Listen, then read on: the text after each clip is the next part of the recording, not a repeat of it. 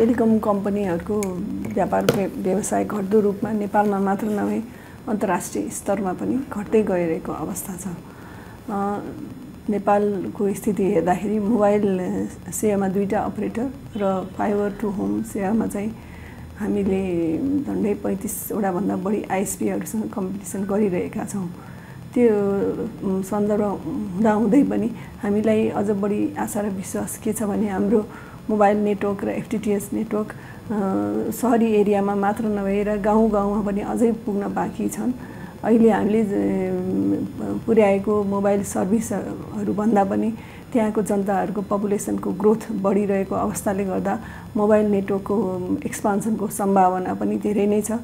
त्यसैगरी अहिले सरकारले ल्याएको डिजिटल नीति अनुसार हाम्रो गाविस लेभलसम्म पनि जुन हाई ब्यान्डविथ इन्टरनेट प्रोभाइड गर्ने जुन सरकारको नीति छ त्यो अनुसार चाहिँ त्यो दिन पनि अझै ठाउँहरू धेरै बाँकी रहेको र कोभिडको कारणले गर्दाखेरि देशभरि रहेका 4000 भन्दा बढी स्कुलहरू चाहिँ आइटीसँग जोडिन सक्ने सम्भावना बढी भएकोले मैले चाहिँ विश्व स्तरमै टेलिकमको अवस्था खस्किँदो रहेको भए तापनि हामीसँग चाहिँ काम गर्ने ठाउँहरू र हाम्रो अवस्था सुधार्ने ठाउँहरू प्रशस्त देखिएको छ। हामीले भोइस कल मेसेज भन्दाखेरि पनि हाम्रो ध्यान चाहिँ नि अवश्य पनि डाटामा केन्द्रित हुन्छ। एकातिर वायरलेसको डाटामा र अर्को fibre to the home service अन्तर्गत इन्टरनेटको डाटामा हाम्रो सर्भिस केन्द्रित हुन्छ। त्यसो हुँदाहुँदै पनि हामीले प्रोभाइड गरिरहेको ग्राहकको आधारलाई विचार गर्ने हो भने अझै पनि 29% झन्डै 30% जनताहरूसँग चाहिँ जुन 2G मात्र चल्ने सेट छ। त्यसले गर्दाखेरि हामीसँग चाहिँ 29 झन्डै 30% जनताहरू छन् जसले चाहिँ भोइसलाई मात्र आफ्नो कम्युनिकेसनको आधारमा प्रयोग गरिरहेका छन्। अनि फेरि त्यो शिक्षाको अवस्थाले गर्दाखेरि पनि त्यो ह्यान्डसेटको प्रयोग र त्यसको विस्तारको सम्भावना हुन्छ। त्यसैले भोइसमा पनि हाम्रो उत्तिकै सम्भावना छ र डाटाको बढ्दो माग त अझै आइरहेको नै छ। डाटाको कुरा गर्दाखेरि अबको बजार चाहिँ डाटामा नै केन्द्रित हुने जस्तो देखिन्छ। किनभने अहिले आएको प्रविधिलाई नै तपाईँले स्टडी गर्दै जानुभयो भने 2G भोइस भन्ने थियो, त्यस्तै गरी GPRS आयो, त्यसपछि 3G आयो, त्यो पनि डाटालाई नै सम्बोधन गरेर आएको 3G हो। त्यसपछि 4G आयो, झन् 4G त झन् पूर्ण रूपमा डाटामा नै केन्द्रित हो। त्यसै गरी अहिले हामी 5G को कुरा गरिरहेका छौँ, 6G को पनि संसारमा टेस्टिङ भइरहेको छ। त्यसैले यो चाहिँ अन्तर्राष्ट्रिय ट्रेन्ड नै डाटा केन्द्रित भएर गइरहेको अवस्था हो। यो हामीले गरेको लगानी चाहिँ त्यसको रिटर्न टाइममा नै आउनु पर्दछ। नेपाल टेलिकमले प्रविधिमा इन्भेस्ट गरेको 2G देखि लिएर 4G सम्म आउँदाखेरि उसले इन्भेस्ट गरेको प्रविधिमा चाहिँ रेट अफ रिटर्न हेरेर नै लगानी गर्ने गर्दछ। यो लगानीको रेट अफ रिटर्न बाहेक हामीले चाहिँ ग्राहकलाई सुविधा दिनलाई पनि हामीले लगानी गर्छौँ। जस्तै अहिलेकै सन्दर्भमा पनि यो हामीले 5G टेस्ट गरिरहँदा हिमाल पहाडी जिल्लाहरूमा चाहिँ अझै पनि भिस्याटबाट भोइस ओन्ली टेलिफोनको नेटवर्क पनि अझै चलिरहेको छ। त्यसै गरी हाम्रो अर्को दायित्व भनेको हाम्रो हाम्रो सब्सक्राइबरलाई चाहिँ नयाँ प्रविधि पनि जतिसक्दो चाँडो उहाँहरूको हातमा ल्याइदिनु हो।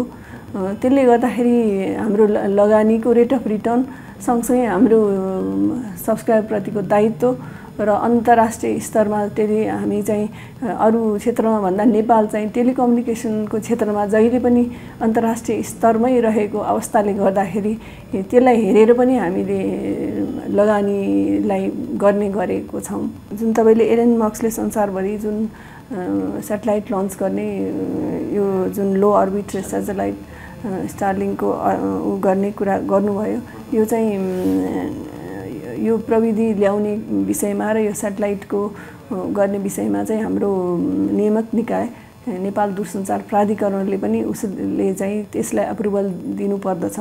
यदि चाहिँ दूरसञ्चार प्राधिकरणले त्यो उसले प्रविधिलाई एप्रुभ गरेको खण्डमा चाहिँ हामीले पनि त्यो प्रविधितिर जानुपर्ने अवस्था आउँछ जस्तो मलाई लाग्दछ। र यो प्रविधि स्याटेलाइट प्रविधि चाहिँ नि यो अहिले जुन तपाईले भन्नुभयो यो आइरहेको छ भन्नुभयो, तर स्याटेलाइट चाहिँ ब्यान्डविड्थमा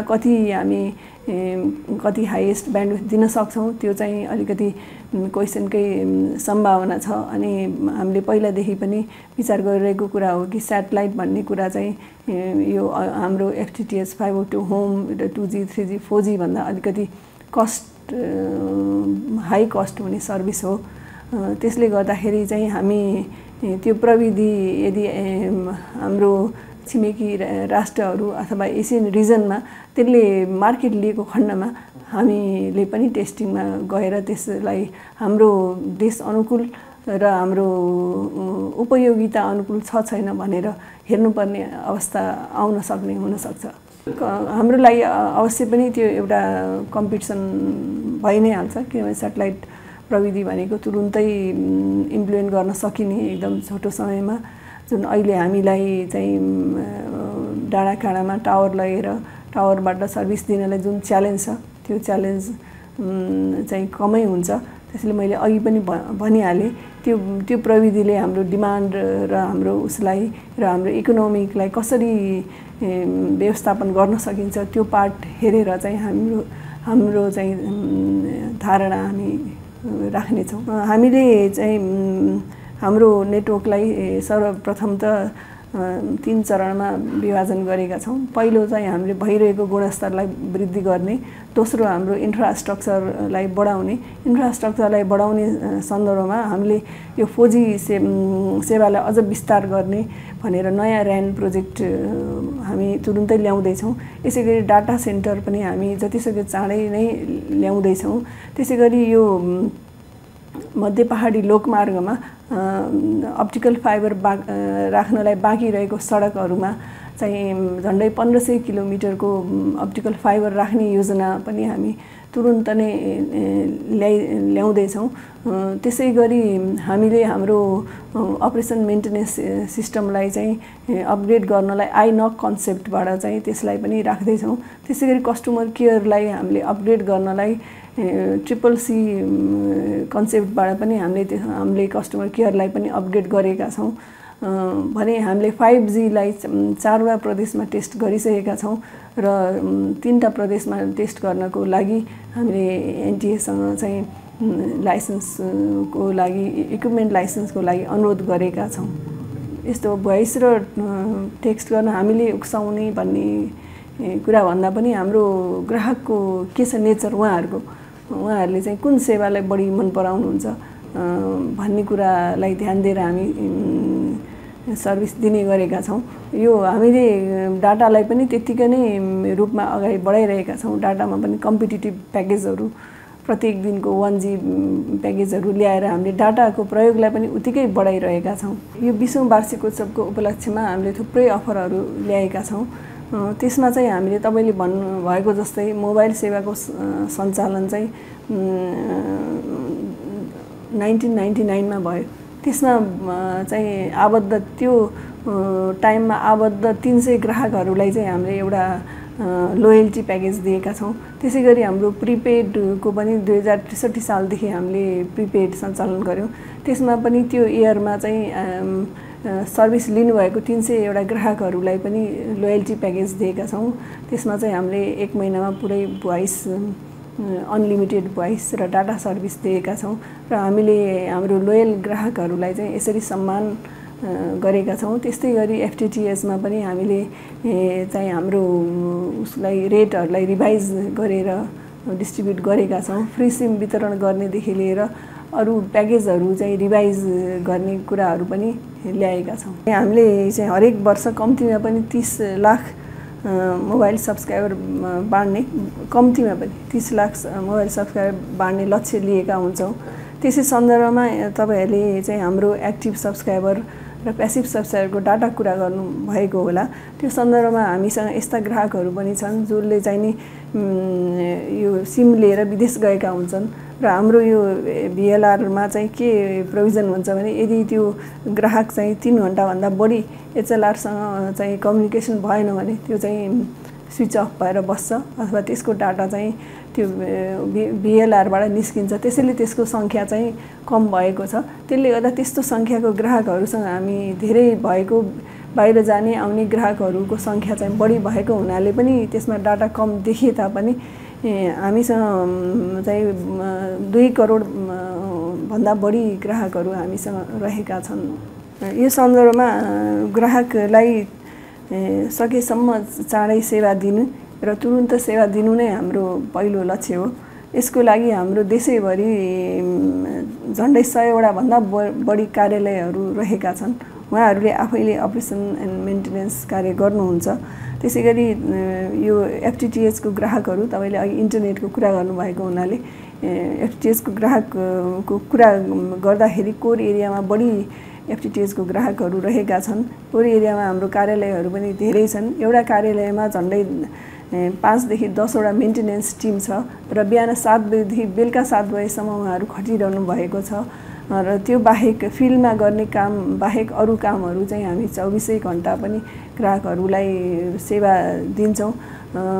हामीमा कमजोरी छैन भनेर त भन्न नसकेला, बरु तर हामी निरन्तर त्यसलाई सच्याएर अगाडि बढ्ने तर्खरमा नै छौँ। किनभने ग्राहकलाई अहिलेको कम्पिटिसन भनेको नै ग्राहकको सन्तुष्टि हो।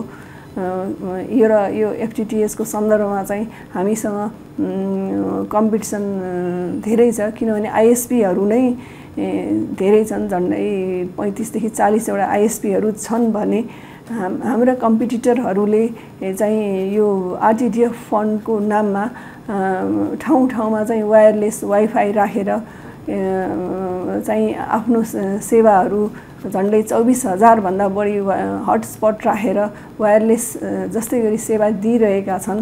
हामीले यस बारेमा नियामक निकायलाई को ध्यान आकर्षण पनि गराएका छौँ। किनभने हामीले वायरलेस सेवा दिनको लागि 5 वर्षको लागि 20 अरब तिर्छौँ, तर हामी त्यही वाइफाई सेवा दिने वायरलेस सर्भिस दिने इन्टरनेट सर्भिस प्रोभाइडरले जम्मा 2,50,000 रुपियाँ तिरेर उसले त्यो गरिरहेको छ।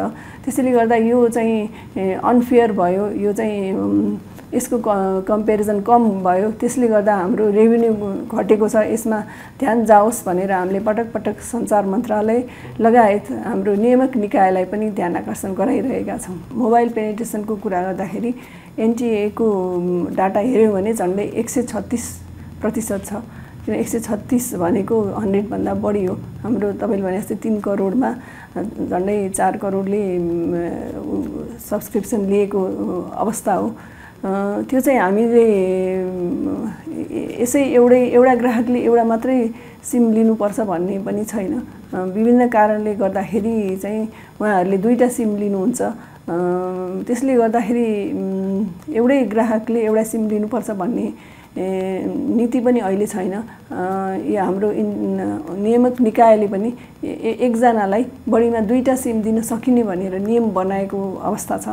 त्यसले गर्दाखेरि चाहिँ हामी यो ग्राहक चाहिँ यति नै हुन्छ भनेर एउटा ग्राहकले यतिवटै सिम लिनुपर्छ भन्दा पनि हाम्रो सेक्युरिटी सिस्टम र हाम्रो मोनिटरिङ सिस्टमलाई सशक्त बनायो भने ब्याङ्किङ क्षेत्र अझ बढी कम्प्लिकेटेड नहुने जुन त्यो ब्याङ्कको ह्याकिङको जुन समस्याहरू छ त्यो चाहिँ कम हुने जस्तो मलाई लाग्दछ। पहिला चाहिँ हामीलाई नियामक निकायले निर्देशन नपाएको अवस्थामा चाहिँ कुनै पनि एउटा ग्राहकले चाहिँ आफ्नो राखेर आइडेन्टिटी राखेर जतिवटा पनि सिम लिन सक्ने अवस्था थियो। अहिले चाहिँ बढीमा 2टा दिन सक्ने भन्ने अवस्था छ। त्यो सँगसँगै हामीले हाम्रो सिस्टमलाई अझ बढी डाटा बेस्ड बनाएको हुनाले चाहिँ एउटै ग्राहकले धेरै सिम लिन सक्ने सम्भावना पहिले जस्तो चाहिँ अहिले छैन। किनभने अहिले हजुर हामीले चाहिँ हाम्रो सिस्टमलाई अप टु डेट राखेका छौँ। त्यही एउटै आइडेन्टिटी कार्डबाट अथवा एउटै व्यक्तिले धेरै मल्टिपल सिम लिने सम्भावना चाहिँ छैन। यो चाहिँ हामीले हाम्रो डिस्ट्रिब्युसन सिस्टमलाई अपडेट गरेर यसलाई अझ बढी डाटा सेन्ट्रिक बनाएर राखेका छौँ। त्यसैले त्यो सम्भावना कम छ। यसमा चाहिँ हामीले विरोध गरेको भन्दा पनि एउटा यो जुन ल अफ इन्टरसेप्सन भन्छौँ त्यो ल मार्फत नै हाम्रो बजारलाई हामीले नियन्त्रण गरौँ भनेर राखिएको कुरा हो। किनभने हाम्रै छिमेकी देशहरूमा पनि लफुल इन्टरसेप्सनबाट नै कम्पनीहरू गाइडेड हुने भएको हुनाले त्यो जुन हामीलाई मोनिटर गर्ने, जुन हामीलाई कन्ट्रोल गर्ने कुरा चाहिँ लबाट नै केन्द्रित होस् भन्ने नै हाम्रो चाहना हो। हामीले चाहिँ त्यो टेरामक्स राख्नुहुन्न भनेर विरोध गरेको होइन, ल ल्याएर हजुर कानुन बमोजिम हुनु पर्यो भनेर भनेको हो। किनभने हामीलाई पनि यो जुन सर्वोच्च अदालतबाट पनि हामीलाई निर्देशन प्राप्त छ कि कुनै सब्सक्राइबरको डाटाहरू, उसको आइडेन्टिटीहरूलाई चाहिँ अदालतको आदेश बाहेक कसैलाई पनि नदिनु भन्ने, हजुर ऐन बनाएर राख्नु, अदालतको आदेश बाहेक कसैलाई पनि सेयर नगर्नु भन्ने निर्देशन भएको अवस्थामा हामीले ऐन कानुन बनाएर ऐन कानुनले नै हाम्रो मेकानिजमलाई गाइड गरोस् भन्ने हाम्रो उद्देश्य हो।